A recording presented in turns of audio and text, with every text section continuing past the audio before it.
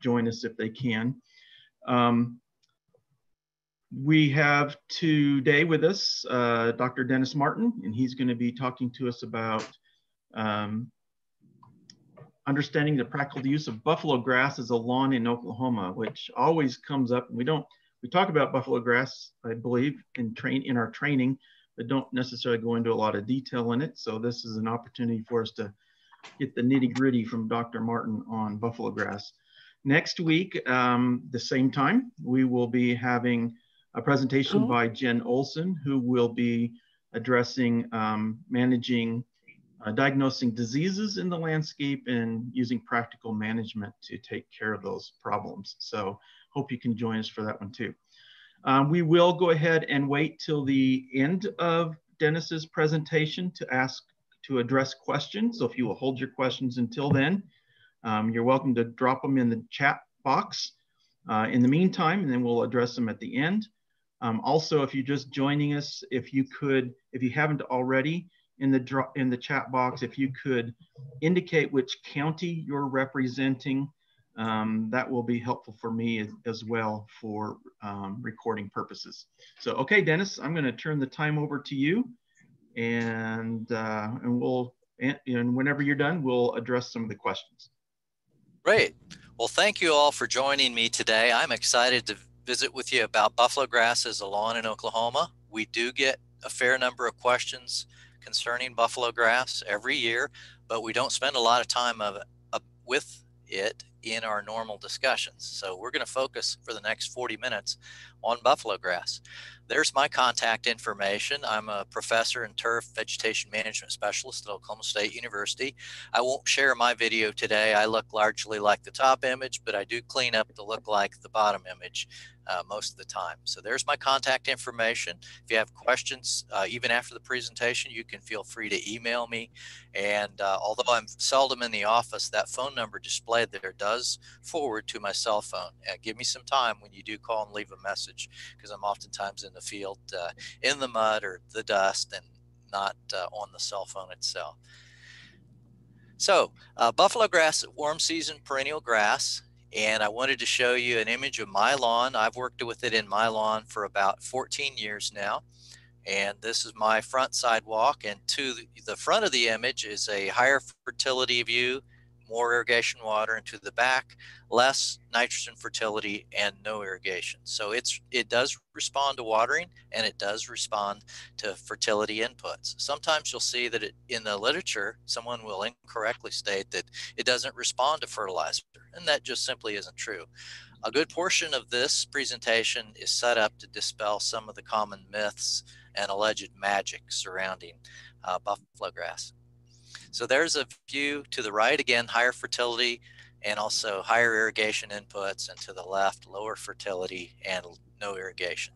And so it will go brown during a drought like any other turf grass. And in fact, as you go into a drought, buffalo grass is notorious for firing its leaves. That means they wilt, they turn tan in bright sunlight, and they go brown. But that doesn't mean the crown or growing point or the root system is dying. It's a means of saving water during an anticipated drought. So oftentimes buffalo grass will fire its leaves and turn tan well before Bermuda grass does during droughty soil conditions. Buffalo grass being a warm season grass, its leaves frost off in the winter, and so it turns a bright and I think a beautiful tan during the winter months. It will have winter annual weed invasion as well, just like Bermuda grass. So it will turn green from whatever grows in it in the way of cool season annuals, in the way of grasses and broadleaves during the winter months. So it goes brown in the winter, just like Bermuda grass and other warm season turf grasses. There's a close-up of buffalo grass in the winter.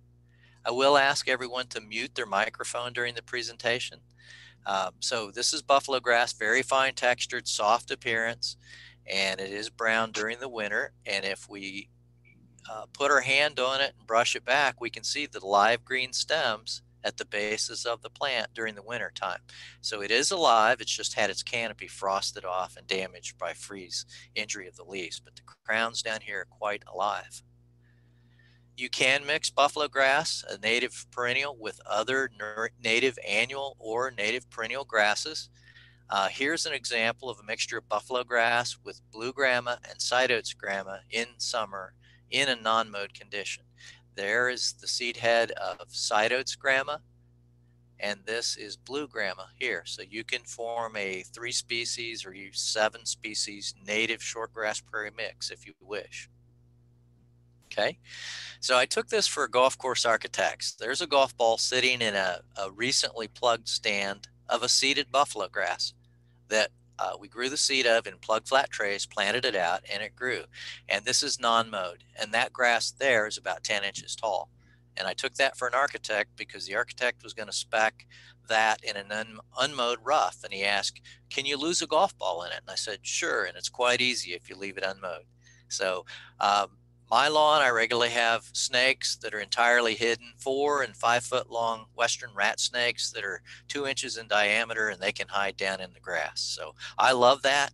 You may not love that.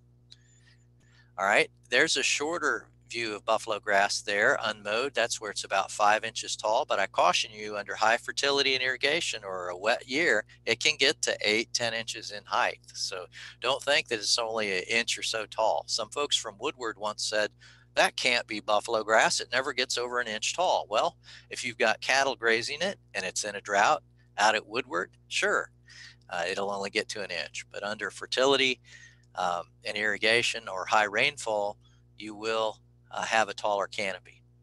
Now, we experienced some of the worst droughts in recorded modern history back in the 11-12 time period, if you'll recall.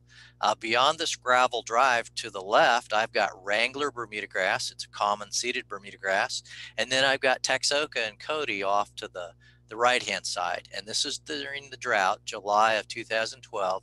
And so you can see the buffalo grass completely fired off over in this area to the right. And the Wrangler was still green during that droughty period right then. So that's not at all uncommon.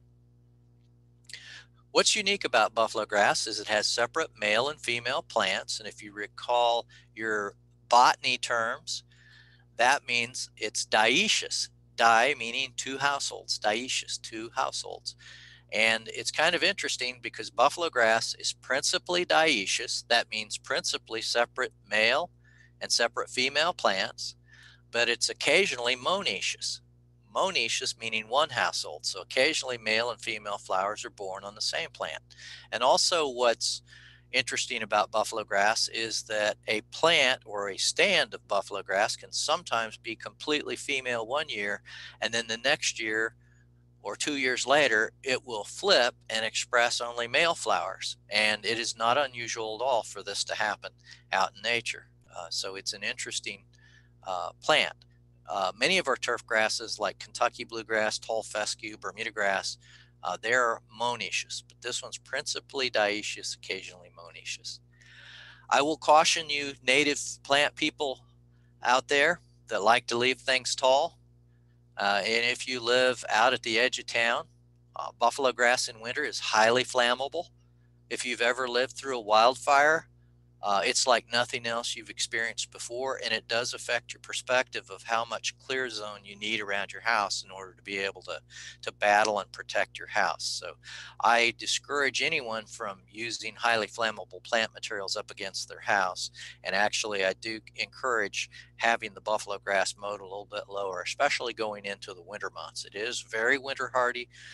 So it helps you if you keep a shorter stand so that in case fire comes up there and ignites your dormant turf grass, it gives you more time to get the hose out or beat the fire down with a wet broom or something on that order. So you want to keep an area clear around your house of flammable plant materials, especially if you live out in the rural interface. So here's a close-up after a wildfire came through there. And I assure you that the stand does recover, as you see down here in the right-hand view.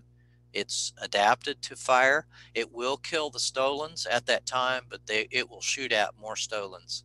It just slows its greening process in the spring if you catch the canopy on fire. If you want to see a native stand of buffalo grass and you're up in the Payne County or Pawnee County area, the little cemetery just north of Pawnee, Oklahoma is one of the best stands of buffalo grass naturally occurring that I know of. And all they do essentially to this stand is mow it.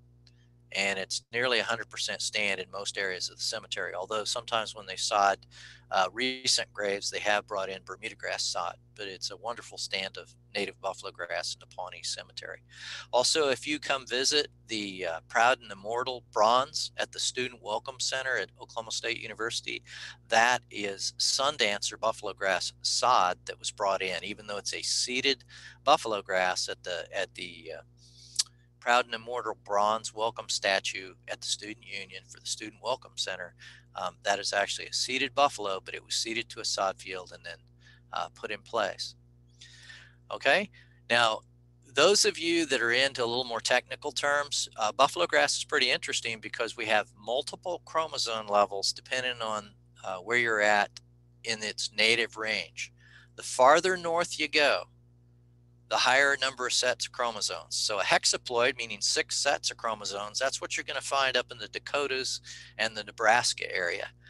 As you get down into Oklahoma, we actually find a mix of diploids, meaning 2X, the tetraploids, 4X, and then also the hexaploids, the 6X here. The farther south you go into Texas and Mexico, predominantly you're into the diploids, and they're smaller plants. They're smaller plants, lower number of sets of chromosomes, and they're a smaller plant. The farther north you go, they're a much larger plant, and they typically are the hexaploids there. The University of Nebraska is the prominent seeded Bermuda grass and vegetative Bermuda grass development program. And the next goals for them are to develop the first of these seeded smaller buffalo grasses with the 2 sets of chromosomes.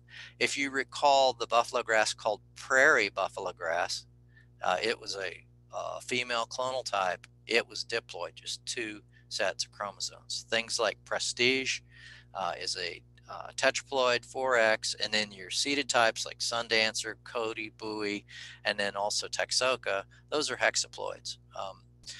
There are no examples in the commercial trade of pentaploids, the odd number of sets of chromosomes. Those would be sterile though. Okay, so the seed comes in burrs, not to be fearful of it like a sand burr, but it does look like it does have spines on it, but they're very soft appendages. And there's 1 to 5 true seed in each buffalo grass burr. Now, I've been working with buffalo grass either directly or indirectly for 36 years this month, and I took this shot 36 years ago in Champaign-Urbana, Illinois, and that is a Texoka stand mowed at 3 inches, and that's a rich black prairie mollisol soil, if that means anything to you.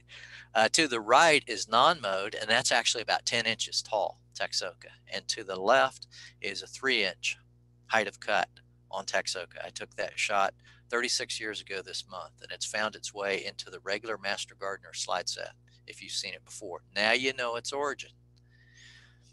Okay, some common confusion about buffalo grass. Sometimes it's confused with blue or hairy grama or with side oats grama. And those are other warm season perennial wonderful native grasses that you find in the shortgrass prairie. You can integrate them into your lawn, but if you intend to mow that lawn, it will shift principally to buffalo grass, and it will shift away from the gramias. Also, if you've got Bermuda grass as a contaminant, the more you mow it, the more you will favor Bermuda grass in it as well. So throughout the conversation today, I want to have you understand that you have to clean up Bermuda grass completely eradicate the Bermuda grass before you engage in planting a native grass like buffalo grass, or else you're going to have a very uphill battle, and eventually you'll have a majority stand of Bermuda grass rather than buffalo grass. Okay, buffalo grass has profuse above ground runners called stolons, and the other 2 species, the gramias and the side oats gramias, those principally are a bunch type, but buffalo grass is a spreader, and so that means that you can take a single plant of it and propagate it through fertilization, irrigation, and mowing, and you can get it to spread by the above ground runners. Here's an example of blue grama. We find it oftentimes with a sister species, hairy grama, intermixed with buffalo grass stands out in nature in the shortgrass prairie. But this is the unique flower head of blue grama, and it allows you to see what grass species you're working with. Oftentimes, without the seed head, you wouldn't know the difference in looking at them unless you can find the above ground runners, stolons. Here's the seed head of side oats grama. There's quite a bit of it actually on roadside, but we don't see the seed head on our state and federal managed roadside very often, but it is out there. Here's the native range that buffalo grass was originally found in. So it's principally found east of the taller of the Rocky Mountains, and then it extends to about the Mississippi River. It can extend east of there as long as you don't put it in competition with real tall plants. So this was principally the native range originally, and this is from North American Rangeland Plants, 3rd edition. Okay, on this I show a diagram from Dr. Paul Johnson's publication in Crop Science Journal. The dark area is the principal range of buffalo grass found native, but also can be found through the lighter gray here, and then a projected range of its usefulness is the even lightest grains. Through the mid-continent, in what we call the transition zone between warm humid and cool humid, it's projected that you can use buffalo grass in this area, and then also throughout the West. As you get up into northern Illinois, Iowa, Indiana, there's really quite a bit of rainfall relative to the evaporation rate, and the cool season grasses overpower it oftentimes in that part of the country. The best adapted turf to a site is actually the one that's adapted for the most number of months throughout the year. And as you'll recall, not every day is a drought in Oklahoma. We oftentimes have very wet periods, very overcast periods, and those slow down the growth of buffalo grass when it's overcast. It doesn't like to grow in the shade. It likes full sun. So it's not a solution for shaded areas. And I'm always going to encourage you to use it only in full sun to very, very lightly shaded areas. Now, if you look at the Native Turf Development Group, they're a commercial private group that develops buffalo grass seeded types especially. The green range is where they project their seeded cultivars such as Bowie, Cody, and Sundancer can be effectively used over. So all of our state is well within the projected range, and I would have to agree with them for the use of their buffalo grasses in that area. Now, for the stuff that you would go out and collect in nature, generally it's true. If you go to Nebraska and collect buffalo grasses, you can take them south and they'll do okay. But if you collect things from Mexico and South Texas and take it north into Kansas and Nebraska, you have increased risk of winter kill. So the provenance, or rather the origin of the plant material, is important. Now, the commercialized cultivars have mixed provenance, and they are more widely adapted usually than what you find growing out in nature. They've had a lot of human intervention in the cultivars that are developed. If you'd like to check where you can purchase sources of buffalo grass seed, sod, or plugs, you can source those out in our current report, and you can see it here. It's current report 6609. Buffalo grass source directory, and as always, it's a little bit old, but it's still largely correct, and we do update those every so often. All right, let's look at seeded buffalo grasses that are available in the trade. Those include seeded types such as Texoka, Comanche, Bison, Plains, Top Gun, and then also Sharps Improved. Now, I like to ask my audience, where do you think the parental types came from that helped in the development of Tex Oak? Well, the answer is from 3 states: Texas, Oklahoma, and Kansas.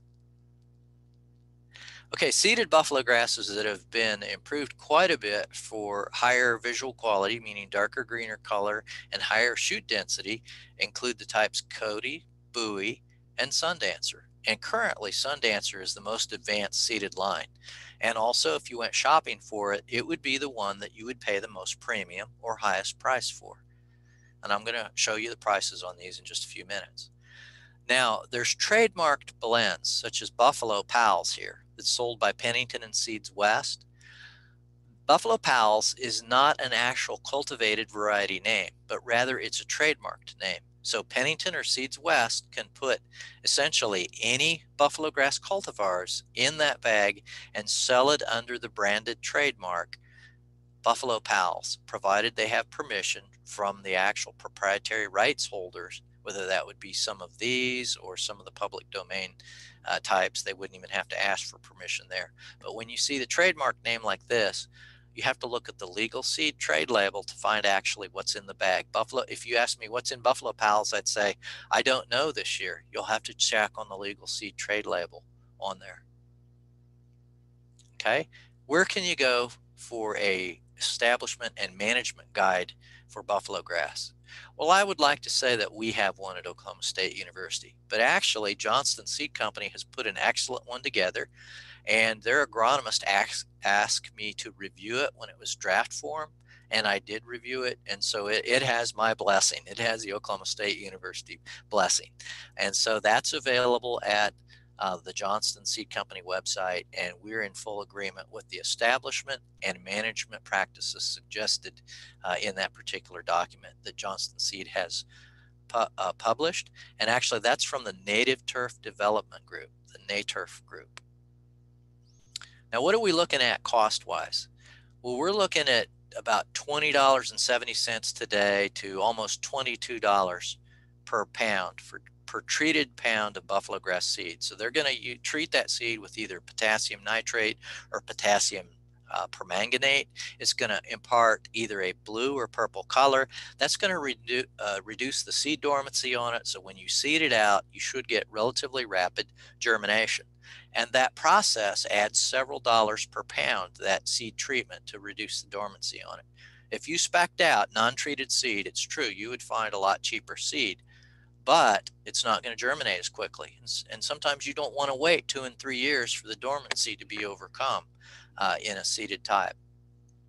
Now, Texoka is a much older cultivar. Remember, 36 years ago, I took that photograph at the beginning of this presentation. That was old Texoka. Those improved seeded types did not even exist. Cody, Bowie, Sundancer, those didn't even exist back then in the 1980s. We were principally looking at Sharp's improved, Texoka at that time period, and also, I believe, Comanche. So if you're buying Texoka, you're going to get a break of about $2 per pound for the treated seed.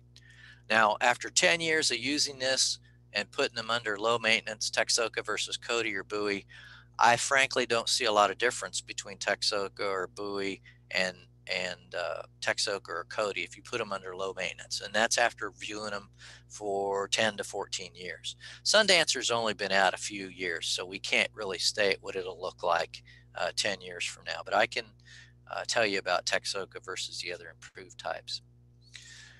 Now, I took this shot back in the mid 2000s, in the first decade there. This is Bowie seeded, and it's 6 weeks after planting, and this is taken in August, and I used 2 pounds of burrs per 1,000 square foot and a pound of nitrogen from 10-20-10 at seeding, and again at 1 month after treatment, and I kept it moist every day.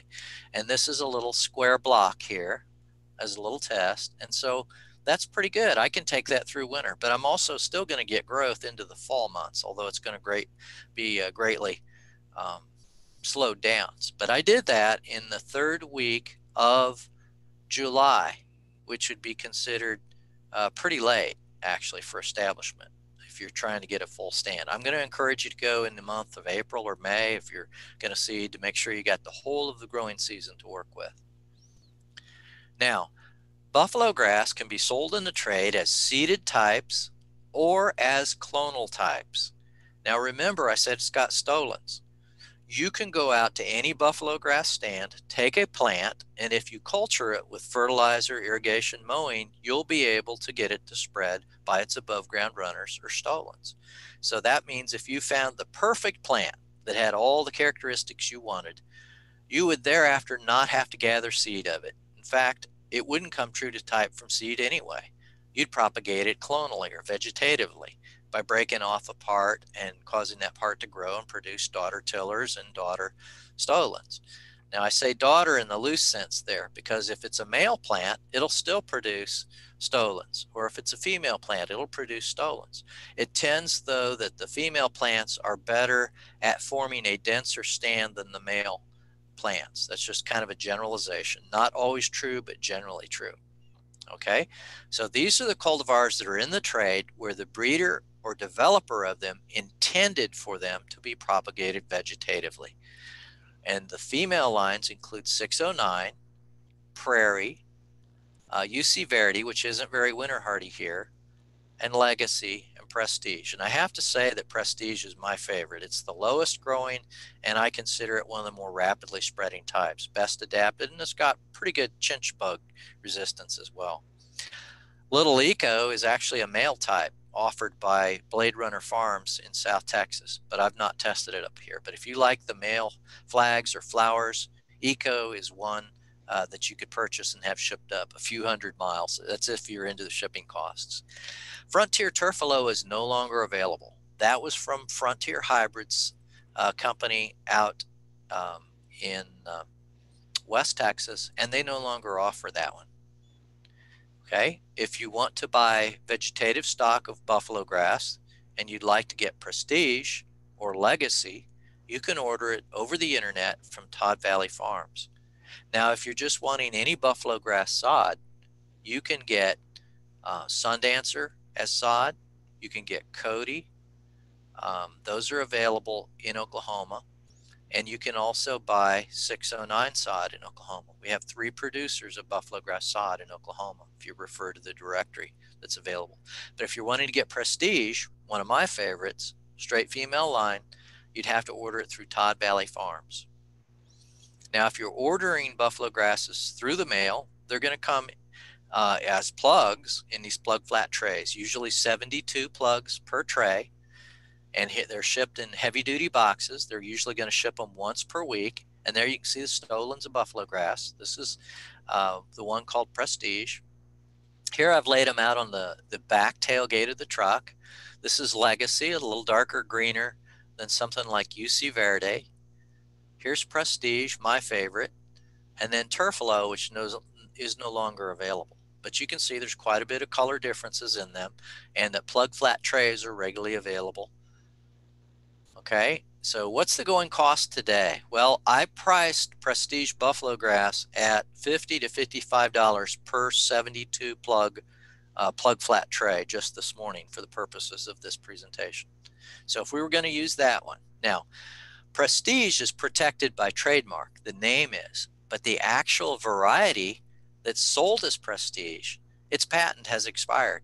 So as long as, let's say you wanted to go into selling buffalo grass and you wanted one of the best ones there was as sod or plugs, you could actually buy Prestige buffalo grass, rename it as something else, and just don't use that word Prestige because the trademark is protected, but the patent is off. And if you ever got questions about what you can and can't do without getting in trouble, you give me a call. But give me a call first before you do it. Okay, we'll be happy to walk you through the process so that you're protected, so you don't violate somebody's proprietary rights, because we know you have green thumbs, and next thing you know, you're thinking about a small business, and we're all entrepreneurs at heart in addition to gardeners. But let's help get you set up the right way to start with on these if you ever want to sell any of these things, and we'll help you understand the I's and the T's of them. Okay, now if you're going to plant a lawn of these things, you're going to clean up that lawn completely. We're going to talk about what's involved with that in just a few minutes. But let's show you what the prices are for these. If you're buying Prestige buffalo grass, and if you're following my suggestion that you plant them on 18-inch centers, that means that one plug is expected to grow into an area of 2.25 square foot. Then you're buying 34 cents worth of plug for that 2.25 square area. Okay, and so that 72 plug flat tray, that's only going to get you under 200 square foot of area. But the thing is, you have every right, if you want to create your own home nursery of this stuff, and you want to go at this bit by bit in your lawn because you're having to do it on a shoestring budget, you're allowed to do that. One of the biggest problems is a failure to plan. But if you plan well and you execute and you eradicate the Bermuda grass, you can have a wonderful buffalo grass lawn. But if you rush into it and you do this on the spur of the moment, I guarantee you that Bermuda grass is not going to be killed out because you decided to spray it with Roundup today and plant next week. It's not going to happen like that. You're going to be fighting Bermuda forever, and eventually you're going to lose your investment. So you have to plan well in advance. You have to plan to eradicate your weed problems, and you don't engage with planting until you have eradicated your Bermuda grass weed problem and perhaps some of the other weed problems that are there. But if you've cleaned up that area properly and you plant these plug flat plugs on 18-inch centers and you follow the fertility program and you keep them irrigated, you're going to be able to grow in that area as long as you've accounted for 90 good days of growing season. And we get plenty of heat, you furnish it with the fertility and water, you're going to be able to grow that in 90 days to near 100% cover. Our weed control is much like Bermuda grass, except you're going to be using low-end label rates of no matter what product it is that's labeled for Bermuda, you're going to be using the low-end label rates. If you hire a commercial lawn service, you're always going to take them by the hand and you're going to say, I've got Buffalograss, not Bermuda, in my lawn.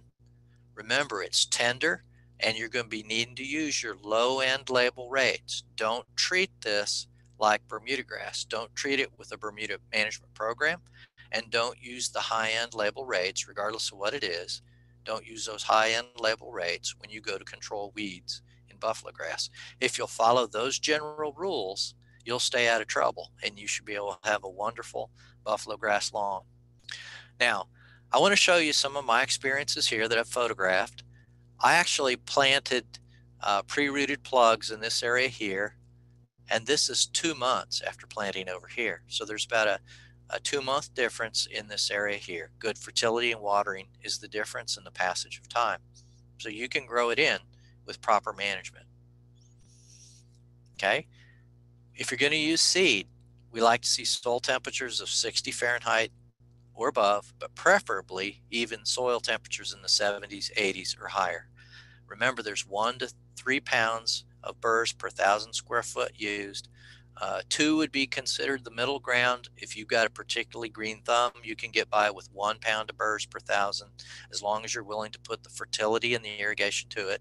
And even though we say Buffalograss is a low maintenance turf grass, never, never, never run a low fertility or low irrigation program during establishment phase. You want to grow that buffalo stand in ASAP as quickly as you can. Then you're going to pull the fertility and the irrigation program out from underneath it once you've got it grown into 100% cover. Don't try to starve it to death during grow in, or you're going to have nothing but weed problems in there. Okay, you can do the lower fertility and less frequent mowing and much less water after you get it to 100% cover. Your germination is going to be in 7 to 21 days under warm soil conditions using treated seed. And again, keep it moist during establishment phase. You should optimize the phosphorus and the potassium. Keep that soil pH at 6.0 or higher. I've actually seen buffalo growing in a pH of 11. It loves to grow in crushed limestone, where the pH of the soil in crushed limestone is about a pH of 11 or so. To prepare the area, you would have tilled it to about a 4-inch depth. Let the weed seed germinate, spray them out with Roundup, or if you want to use a solarization technique, you can do that. I like to prepare several months in advance. Some people don't like to use Roundup, that's understood, but you're going to have to use the solarization technique with black plastic for probably 3 to 4 months in advance in order to get anywhere close to getting decent Bermuda kill. But remember, there's dormant Bermuda rhizomes underneath the soil, and a lot of times those will pop up later on. You got to figure out how you're going to control those. So I oftentimes will start the year before, and I'll start in late summer, and I'll spray that Roundup, and I'll start killing that Bermuda. Then I'll run a green manure crop of something like a wheat or rye over the winter months. Okay. So look for a 90 to 120 day grow in. It is feasible from seed or plugs as long as you keep the fertility to it. Now, what happens if you go low maintenance? Well, you're going to spread that on out to 5 years, and you're probably going to have terrible, terrible weed problems. So that's why I encourage you to use an intense program. um, uh, to get it established. Now, what about maintenance phase? Certainly you can run it with no water. It is a native warm season turf grass, and if it had decent fertility and developed a root system, it will take our droughts, but it will go brown during the drought. If you want to keep it somewhat green, 1/2 to 1 inch of water per week during a drought will keep buffalo grass green. Your maintenance fertility, I'm going to encourage you to run between 1 and 3 pounds of actual nitrogen per 1,000 square feet. You can take your soil tests, run your soil phosphorus at anywhere between 30 and 65 pounds available phosphorus per acre based on the OSU soil test recommendations. We say 65 is optimum, but most of your native soils in Payne County and most of the clayey part of the state, those are going to run naturally about 30 pounds available phosphorus per acre. If you bump that up, you'll get better establishment, better root health, but certainly buffalo can survive under that lower phosphorus program. Your herbicides, remember your pre-emergent herbicides are always root pruners. Use the low end label rates, but I would suggest using them if you've had a crabgrass problem on the site. You can use your Trimac Weed Be Gone post-emergent materials, but again, use the low-end label rates. Attack weed problems when they're small. Don't wait until they're big in August. Remember, it's too hot in August to do much of anything. So if you've let weed problems go for 90 to 120 days, it's time pretty much to hang up the hat for that particular year. Challenging perennial warm season grasses are always going to be things like Bermuda grass that you see here up on top. This is a rhizome of Bermuda. We absolutely must clean these things up beforehand in order to have a successful stand. This shows you the very delicate thin stolon of buffalo grass below compared to a thick white rhizome of a common Bermuda or the thick stolon above ground runner of a common Bermuda. And that Bermuda can grow like crazy with fertility and irrigation. So you want to make sure you've eradicated it first. Everywhere that you see an orange arrow is a potential growing point, a place where a new shoot can come out. There's a dormant axillary bud there. Okay, you do have to kill Bermuda beforehand. Begin that extermination process, preferably 10 to 12 months in advance. I could not start right now with a Roundup program and think that I'm going to clean it up in 60 days, stand of Bermuda. It's just not going to happen. Now, some people have solarized, and in 90 to 120 days they've got by, but I'm going to encourage you again to use a green manure crop in the fall of the current year after you've tried to kill out the existing Bermuda stand, and use that to stabilize your soil and enrich your soil over the winter, and then start your planting of buffalo grass the next year. That allows you to target any dormant rhizomes of Bermuda that pop up there. Now, this is an example of my lawn where I used a wheat ryegrass mixture. Let's say I started spring of this year, I sprayed out the Bermuda grass and I plugged in buffalo grass, then I planted a wheat crop, and here I'm able to scout to watch out for any Bermuda that comes out. This is actually spring of the second year. There's the dormant buffalo plugs. I stabilized the soil with the cool season grass here. It's an annual. I'm going to mow that out, and I know it's going to go out in the heat of the summer. And also my buffalo grass is going to come out of dormancy. And so this is what that stand looked like, okay? I'm using ryegrass wheat as a green manure crop, and there's that same area in the heat and drought of early summer the second year. You see the buffalo grass plugs in there. And this is the dying wheat and ryegrass, the stuff that don't look so great there. And then it fills in over time. Now you can use what I call an advancing front technique. That is where you've already established buffalo, for instance, up in, let's say, the left-hand corner, and you've got Bermuda that's maybe on the right side. You just keep spraying a band of Roundup and you move that advancing front, killing out that Bermuda grass so that the buffalo can advance by stolons behind that front. And so that's called the advancing front technique. You can use it over a course of a number of years. All it costs you is your Roundup and your time, your Roundup herbicide and your time. And of course, always read and follow your Roundup label, your pesticide labels, no matter what the product is. Use your proper personal protective equipment. It's not going to tell you details on things like what I call my advancing front technique, but you can use that technique for doing a lawn on the cheap. All right. Herbicide wise, we've done a lot of work on it. We essentially can tell you that buffalo grass is tolerant to the light herbicide use rates of anything that can be used on Bermuda. But I do stress the light or lower end label rates, not the high end label rates. And you do have to talk to your lawn care folks about that. Now, sometimes people talk mythically about buffalo grass. Let me tell you something. It gets all the same weeds that Bermuda grass and any other lawn, warm season lawn, will get in there. This is windmill grass, native warm season perennial bunch type grass. Maybe you like this. I do. But if you don't, you can take it out with tenacity herbicide. Selectively, we'll take windmill out of buffalo grass. Things like field bindweed. There we're going to use the dicamba herbicide, such as in Trimec or Weed Begone, or we might use quinclorac, such as in the herbicide Drive, to selectively remove the bindweed out of the buffalo grass. There's prostrate spurge. Hey, did you know that's a native warm season annual? It's native to the shortgrass prairie as well as most of the continent. But if you wanted to take it out, we would use very early on in the spring a post-emergent application of something like Trimec or Weed Begone. Now, what happens if you let that go and it's a 3-foot wide patch in August and we're sitting at a 98 or 103 degrees? Well, it's too late. You got to attack these weed problems when they're small. You attack them in the spring. And also during really hot temperatures, the volatility, which means the ability of herbicides to evaporate off that canopy and move as a vapor to your sensitive garden plants or your sensitive broadleaf crops, that volatility is enhanced during really hot weather. So don't let your broadleaf weed problems become big problems, because you essentially have to pass on controlling them once we get into really hot weather. And we're heading for a week of hot temperatures, right?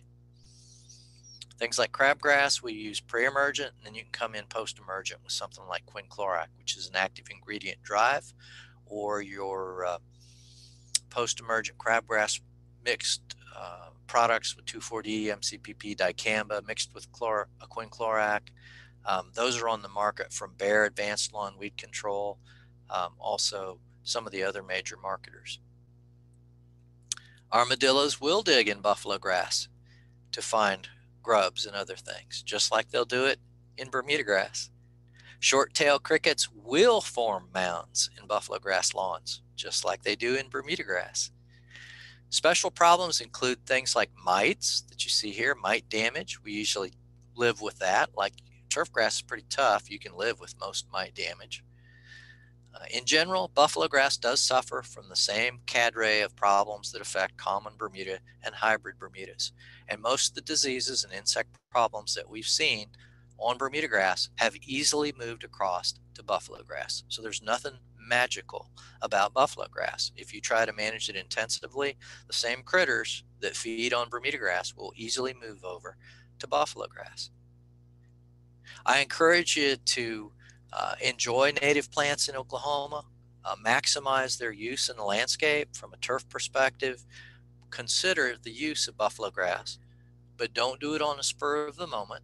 And if you're going to engage with buffalo grass use, I encourage you to make that plan to start the eradication process of Bermuda grass the year before you actually intend to seed, sod, or plug the buffalo grass, to make sure that you've gotten rid of what will no doubt be your worst weed problem, and that is Bermuda grass.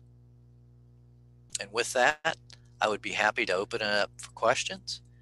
And I will try to take a look at the chat box, but David, at this point, I'm going to try to stop sharing my screen and try to address the questions. Okay. Anybody have any questions? We have one on the chat that says, what is the latest you would recommend if irrigating daily? I'm not sure. Does that recommend establishing? We need a little more info on that, Stephanie. You want, if you, go ahead. Dennis? For seeding. Okay. For seeding. Well, Okay, gotcha. okay. First, in general, we're not talking about cool season grasses here, so we're not talking about tremendous disease potential like we are with tall fescue or cool season grasses, where we say don't extend the period of canopy wetness. So whatever fits your schedule, and also what fits the needs of that seeded buffalo grass stand is going to be fine. We don't have that special concern about length of canopy wetness so much with buffalo grass as we do with the cool season grasses like tall fescue, bluegrass, perennial ryegrass. So I'd say what that stand actually needs based on your assessment of it. If it's wilting, certainly to maximize growth and development, we don't ever want a young buffalo stand to wilt. You always want to keep it adequately moist.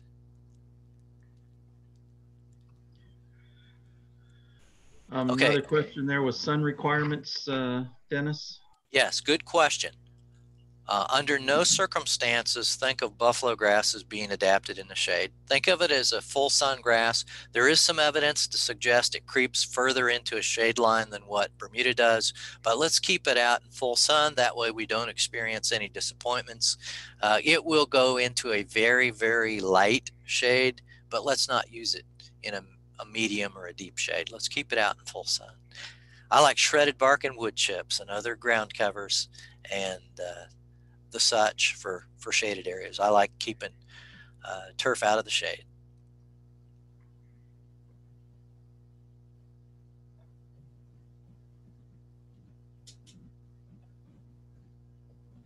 Okay, at this point I'm scrolling through the comments there to see that I've addressed them all. Appreciate the kind thoughts of thank you there. My pleasure. Okay, what is the status of an OSU buffalo grass fact sheet? I'd be happy to help as needed. From Moss to everyone. Yes, Dr. Moss, I don't know if you were present when I covered the NATURF Establishment and Management Guide.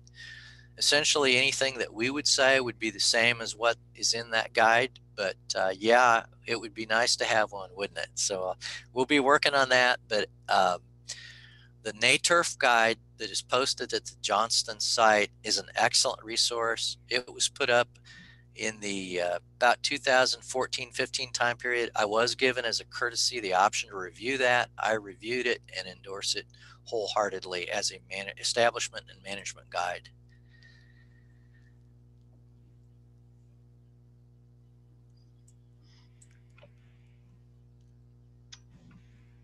Any other questions? What is the biggest advantage in using buffalo grass over Bermuda? Great question.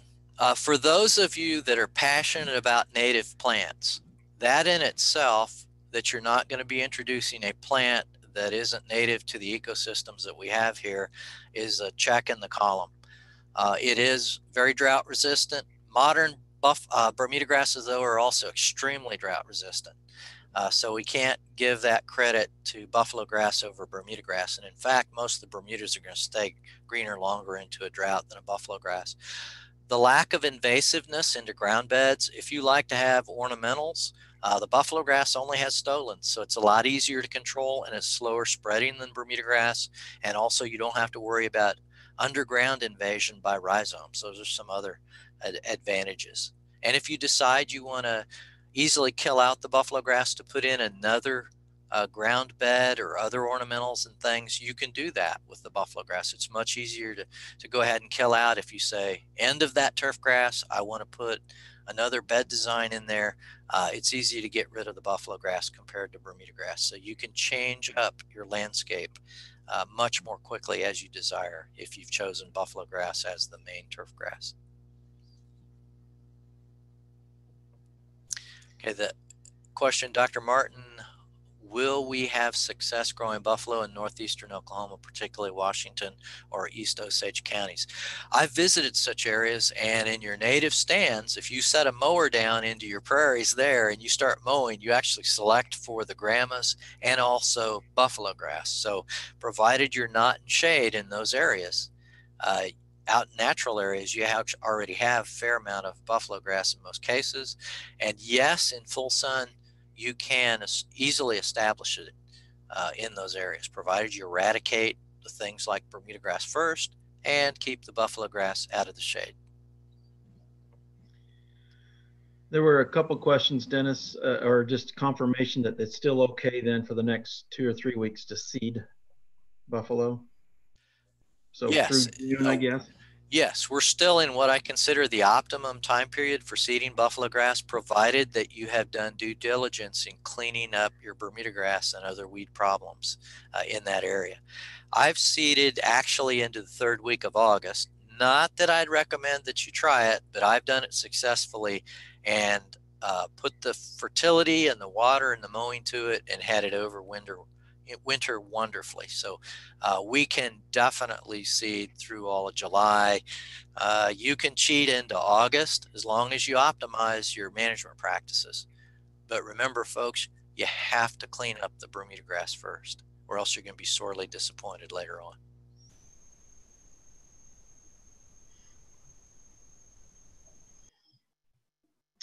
Any other questions for Dennis or me?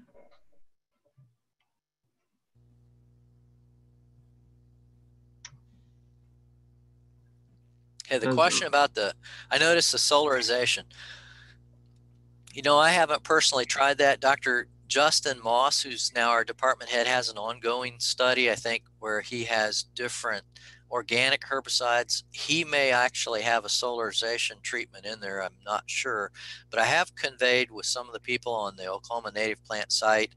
There are some people that swear by solarization, but they like to get a good solid 90 to 120 days in with black plastic. And they even say they have some Bermuda escapes. So you have to manage your program such that you have a means of getting those little Bermuda plants out even after you solarize.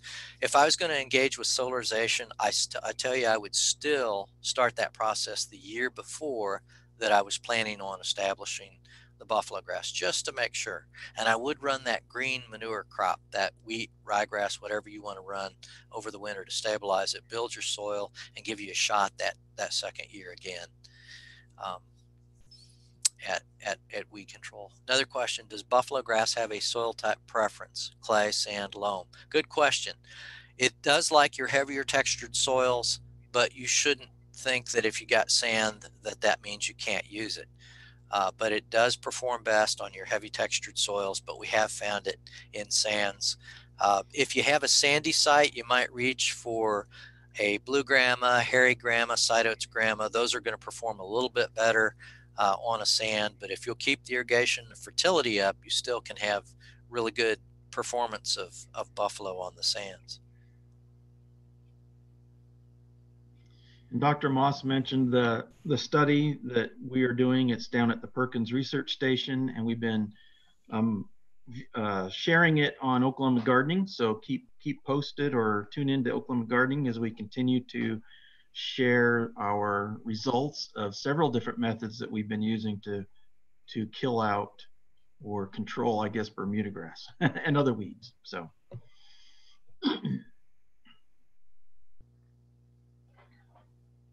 David, everyone is welcome to this presentation. How would you like to see the PDF copy of the presentation handled? Or I can give away also the PowerPoint presentation, as long as if someone dissects it, they do give credit to the original photographs. I can share it with the county extension offices. That might be the easiest way to do it. And then just you can contact your county educator for a copy. This has been recorded both on Zoom as well as it's on YouTube, and I will share those links with you as well. So if you want to go back and listen to or watch it again, you will be able to do so.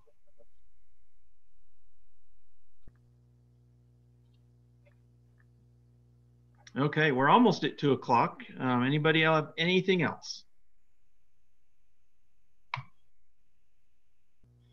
All right. Well, thanks everybody. I greatly appreciate everyone joining us.